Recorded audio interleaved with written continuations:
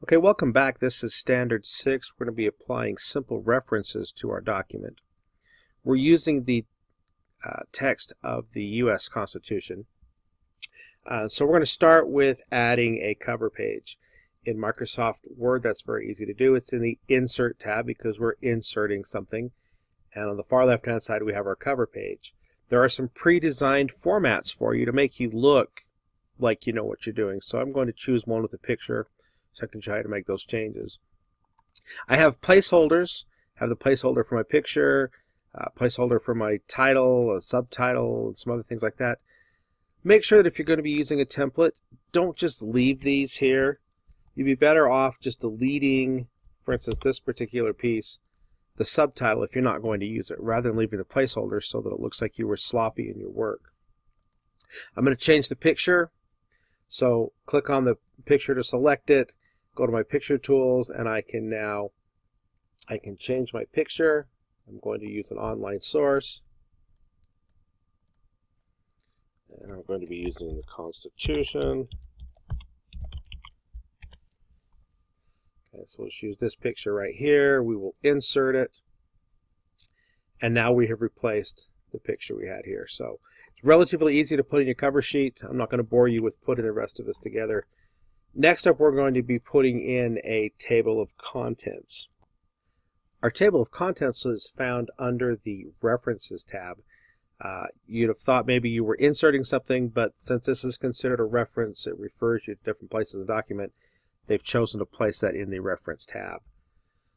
What I've done is I've taken all of the different article and section headings and turned those into these pre-built styles that we had off of our Home tab. So I have heading 1 and heading 2 that I've used. Heading 1 is what I have for all the articles. So Article 1 talking about the congressional branch, Article 2 talking about the presidential branch, the executive. Those are all heading 1, and the subsections within it are all heading 2.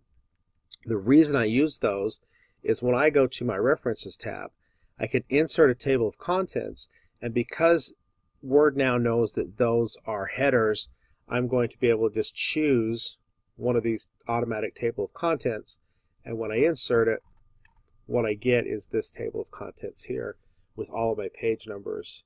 So I have Article 1, sections 1 through 9, Article 2, sections 1 through 4.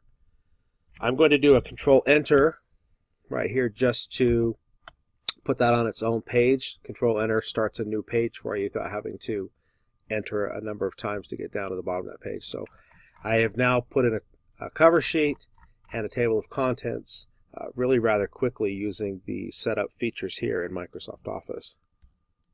Citations are really pretty easy to use while you're in Microsoft Word. I'm in my reference section, and I have a section here within this, a group called Citations and Bibliography. This allows me to add in my sources and then put them into my document. So if I go to Manage Sources, I have 4 sources that I have created here. I have Thomas Paine's Common Sense, which was printed in 1776. I've got William Shakespeare's Hamlet in 1603. All I have to do when I have a source that I'm quoting is I can come over to New and create a brand new book, a book section, journal article, website, document from a website, some art. I can properly cite almost everything in here, and it's going to give me the options of the things that I need. So in the case of a book, I need the author, I need the title, the year, the city, and the publisher.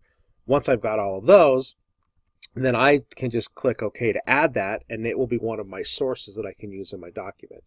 At this point, all I have used is Thomas Paine's Common Sense and Shakespeare's Hamlet. Obviously, these have nothing to do with the Constitution, but that's okay. I'm going to show you them for example. I've created a source, and now if I'm writing papers, I can just pull those in. Let's say I wanted to pull in this about the dress code. Let's copy it over to here. Now I have 3 sources that I have used in this document.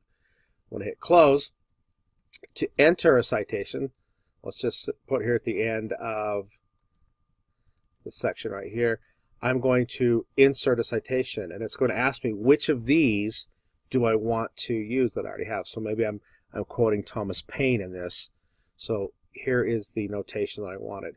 The nice thing too is that if your teacher's wanting you to use APA, you've got that format. If, however, they want you to be using MLA or one of these others, you can select MLA, and it's going to change the way your formatting looks in the document. So when you have that one crazy teacher that wants you to use the IEEE, you just click on this, and it's going to change the way that it is being cited, so that it's all being done in the same way, and it's all being properly cited as the way your teacher wants that to be done. Next up, we're looking at inserting footnotes and endnotes.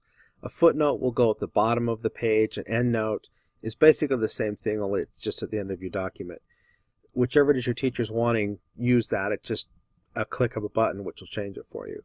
So here it says that the age of 25 years is what we're looking for a representative. Now, I think that's probably pretty young, considering how old our representatives are right now. So I'm going to just insert a footnote here. And at the bottom of my page, you can see I've got my note.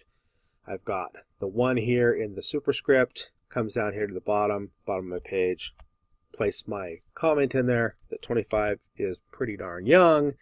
And then when I'm done, I click off of this. I've now just inserted a footnote. The last reference I'll be working with here is the bibliography. Bibliography is the collection of all of the articles and books and maybe speeches that you listen to that you created your document. The easiest way to keep yourself out of trouble with plagiarism is just, if you read an article about it, add it as one of your references, even if you don't end up quoting it directly. That way no one can accuse you of stealing some of the work. So in my references section, I am in my Citations and Bibliography. I'm going to pull this down. I have some different things. I can insert a bibliography, references, works cited. They all are pretty similar. I would base it based upon which one your teacher's asking for. If they're asking for references, well, here's one that says references. When I click this, you're going to recognize these three references as the ones that we use when we were managing our sources. These are the three active sources that I have for the document that I'm using. And you can see I've got those references all right there, and it's in pretty quickly. If I ever need to, I change one of these references back in my managed sources. I can go back, I can maybe remove one, take it out of here. Oh, that didn't work. Let's add one more then. Add one more. This is now not up to date, but by clicking on the table and updating citations, it adds it in for me. I can do the same thing with my table of contents. When I make a change, I click on it. Here's how I update my entire table. So if I change one of these headers or I add something new, I can just update the table and it is ready to go for me. Okay, next up we're going to be putting a caption on an image. Now I could do this with any image. I could do it with a text box, or maybe I put a chart in the middle of it. Doesn't matter. What I can do is I can add this text to it to kind of help label where I'm at. I have two options. My favorite is probably just right-clicking and inserting a caption, or I could, while I'm in my references, go to Insert Caption. Doesn't matter which I do. So figure one, the caption is I'm just a Bill. This is from the old Schoolhouse Rock series. I click OK, and I've got figure one, I'm just a Bill. Now if I edit this, a little bit of space in there. The other thing I want to think about doing is if I right click, I can go into the alternate text. Now the alternate text, this is what will be read to someone who might be visually impaired if they are using a document reader. This is kind of important if you want to be compliant with the ADA, which is the Americans with Disabilities Act. The reader will come along and it won't be able to see the picture of the bill with the boy sitting here. So it's going to be reading what the alternate text says. So in this case, the alternate text, I've changed it to say it's a picture of a boy sitting on the Capitol stairs with a bill from the Schoolhouse Rock series. That way someone who's unable to really see what's going on in the picture and is listening will be able to understand what sort of a picture you've gone to put in here to help them understand a little bit more about what your paper's about. And the last thing we're going to be looking at comments that we can put throughout a document. Comments are things that if you're sharing a document with someone and they have questions about it, or your boss makes suggestions for changes to be made in the document, they can put those notations in there and they don't necessarily have to print so no one else sees what's going on in the document. So here at the end of the text here I have George Washington, it's abbreviated G with that superscript O, so it looks like it's G to the 0 power Washington. I'm going to insert a comment here. So I'll go to Insert, and I'm going to put a comment in here. And the comment is going to be, what's with the O? Please change this abbreviation. Okay. Now what I have is when I click off of here, I still have side pane open. I've got my document, but I've also got this comment here. So as you're coming in here, you can say, all right, yes, I want to use this. I can resolve this. Let's click Resolve that I've changed it.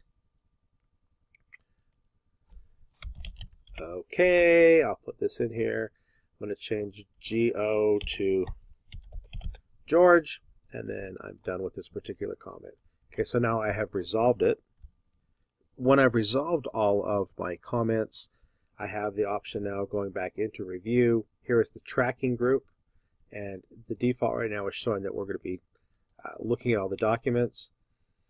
Instead of showing all that, I'm going to pull this up. I'm going to say I want no markup, and it's going to remove this. If you don't remove that markup, when you print your document, what you're going to see is you're going to be seeing that bubble there off the end of the side of your page, and it's going to someone's going to know that there are comments within your document that you haven't yet hidden.